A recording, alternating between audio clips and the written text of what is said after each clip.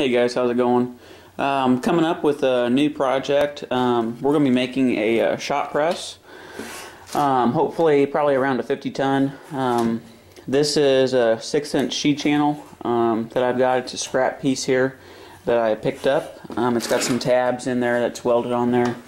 It used to be some type of structure that you walked on. It had some of the expanded metal grating on there.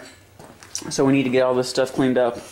We'll get this square cut and split into two pieces. This here's going to be the legs for our shot press. Once we get this all cleaned up and square cut on the ends, then we will go ahead and start laying out some holes.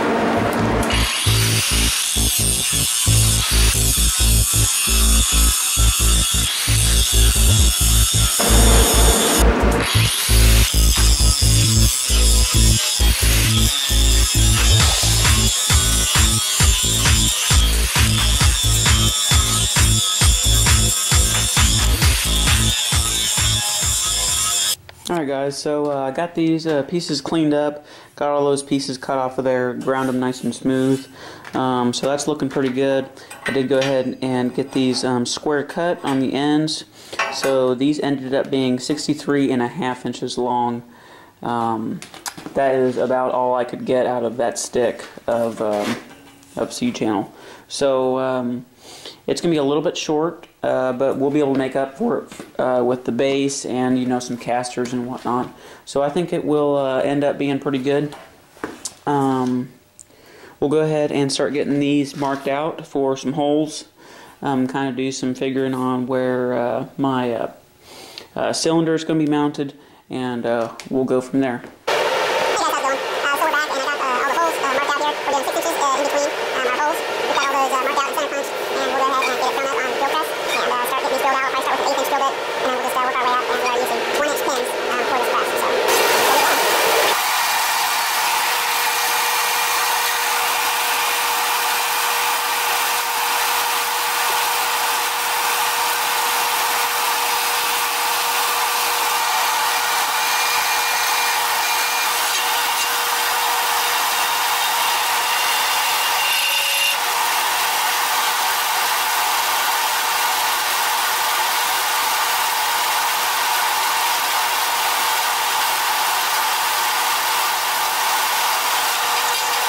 So I'm down here in the garage drilling the big 1-inch holes, the final size for this shot press, and what do you know?